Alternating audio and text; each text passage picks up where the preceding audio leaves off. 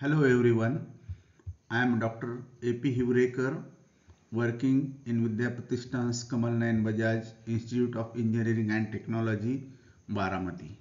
In this particular video lecture, we are going to see Engineering Mathematics 1 contents and general guidelines. Outline of this lecture is we will see what is teaching scheme, examination scheme, course contents, books which are required to you, base required, and smart tips for your engineering mathematics. So engineering mathematics 1, which consists of linear algebra, calculus, and in this particular course we require differentiation, integration, basics of matrices and determinant as a prerequisite. So this particular course is for 4 credits and 3 credits for theory lectures, which are 3 hours per week, and 1 credit for tutorial, which is 1 hour per week, which is batch wise. I am going to highlight examination scheme very soon in the next few slides. So syllabus, course contents for engineering maths 1, it is unit wise syllabus. So there are 6 units. Out of that we have unit number 1, which is differential calculus, and every unit required approximately 7 hours. So unit number 1 consists of expansion of functions, Taylor series, Maclaurin series, indeterminate forms, L'Hopital rule, and evaluation of limits. Unit number 2 consists of Fourier series, starting from definition, Dirichlet conditions. We are going to learn full range, full range Fourier series, half range Fourier series, harmonic analysis, and applications to problems in engineering. Unit number 3 consists of partial differentiation, and in this particular topic we are going to study function of several variables, partial derivatives, Euler's theorem on homogeneous functions, partial derivative of composite functions, and total derivatives.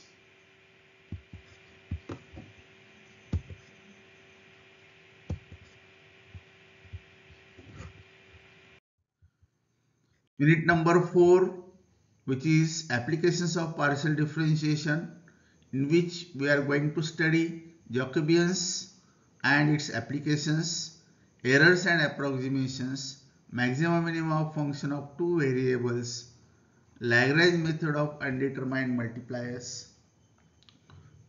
and unit number 5, which is linear algebra, that consists of matrices, system of linear equations, starting from rank of matrix by converting matrix to its echelon form, normal form, solving system of linear equations, linear dependence and linear independence of vectors, linear and orthogonal transformations, and applications to problems in engineering. Unit number 6, which consists of eigenvalues and eigenvectors and diagonalization of the matrix. Eigenvalues, eigenvectors, we are going to study how to find eigenvalues, eigenvectors. Then we will study Cayley-Hamilton theorem and method of diagonalizing matrix and its applications. Examination scheme, this particular paper, which is for 130 marks, and there are 4 components of evaluation, which is one is in semester examination, second one is end semester examination, course activity, and term work. So in semester examination is for 20 marks and it is based on unit number 1 and 2. End semester examination is for 70 marks and which is based on unit number 1 to 6. Then course activity for 20 marks and term work for 20 marks. So we are going to discuss in more details during your classes how in-sem examination, end-sem examination pattern as well as the course activity as well as term work will be conducted. Then textbooks which are required to you: Higher Engineering Mathematics by V.V. Ramana, Tata M.C. Hill 2011. Then second book is Applied Mathematics, volume number 1 and 2 by P.N. and J.N. Vartikar, Pune Vidyarthi Grah, Prakashan, Pune. So it is 2009 edition. Then there are few reference books. Engineering Mathematics Tutorial Approach, very good book by Ravi Singh and Mukul Bhatt, 2013 edition. Higher Engineering Mathematics by B.S. Grewal, Khanna Publication, 2019. Advanced Engineering Mathematics by Erving Krejcik, Wiley edition, Wiley Eastern Limited, 2023. Then Advanced Engineering Mathematics by Peter O'Neill, Thomas Learning, 2024. Edition may be different, but mostly the contents will be the same. So you may go through these books and maybe you will be able to get updated edition or previous edition. It doesn't matter. So contents are mostly same. Then tutorial for guideline for tutorial and term work. Tutorial for the subject shall be engaged in minimum 3 batches and every batch consists of 23 students, and for every division there will be 3 batches. Term work shall consist of 6 assignments and on each unit 1 to 6 and is based on your performance and continuous internal assessment. Then what we require as a base, which are the important topics that you already learned up to your 12th standard, like trigonometry, which was your favorite topic and that we required as a base for engineering mathematics. Limits you already done, calculus part, limits, derivative, integration, maxima minima of function. These are the topics which are required as a base. Then matrices you already done, and in this particular semester we are going to learn extension of that. It is advanced part of that. Determinant you already done, we required as a base. Linear equations, then how to deal with quadratic equations as well as polynomial equations also we required. How to find roots of polynomial equations, and all these topics required as a base. Do not worry, whenever there is a base required, we are going to explain during your classes that particular part. So base required, as we have seen, if you summarize that: differentiation, derivative, unit number 1, 3 and 4, they are based on differentiation. So we have 6 units and out of 6, 3 units are based on derivative. So 50% of our syllabus is based on differentiation. There is 1 unit Fourier series, that is unit number 2, which is based on totally integration. So 17% of our course is based on integration. And matrices and unit number 5 and 6, that is linear algebra, which is based on matrices and determinants. So 33% of our syllabus almost is based on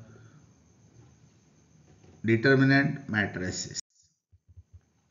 So I am not going to explain in more details, but as everybody know, every subject needs mathematics as a background. Maybe it is computer, IT, AIDS, ENTC, mechanical, electrical, civil, or any subject like data science, physics, chemistry, biology, medical, commerce. arts, you take name of any subject, you will find we require some mathematics, and definitely for engineers mathematics is a base most important subject. So you have to start your study from the beginning and you have to have a command on mathematical concepts. So smart tips for your math study. So it matters how many hours you are studying is not important. How you are studying is very important. What is your particular technique? So for that we will see what are the smart tips to study maths. Understand basic concept, which is most important factor to get success in mathematics. So you must understand thoroughly basic concepts. Then command on the formulas, that is the second important part. You must have command on each and every formula. Do more practice. As said, practice makes man perfect. So every day you have to solve at least 5 problems. Then definitely you will be very happy, as well as you will perform very well in the mathematics. Use YouTube video lectures which are available and go through that. Always try to score good marks in mathematics, because your score matters, your marks matters. Everywhere first step is, whenever you are going for any position or any interview or any competitive examination, first thing that we'll see is how many marks you got, and marks of mathematics plays very important role to maintain your average performance. Solve challenging problems is very important. You need to solve few problems which are very challenging, and apply knowledge to area of your interest. Whatever mathematical knowledge you are gaining, you are achieving, that you need to apply to the area of your interest. So these are few key points that you must follow, and if you follow these points, definitely will perform better in this particular semester. So I wish you all the best.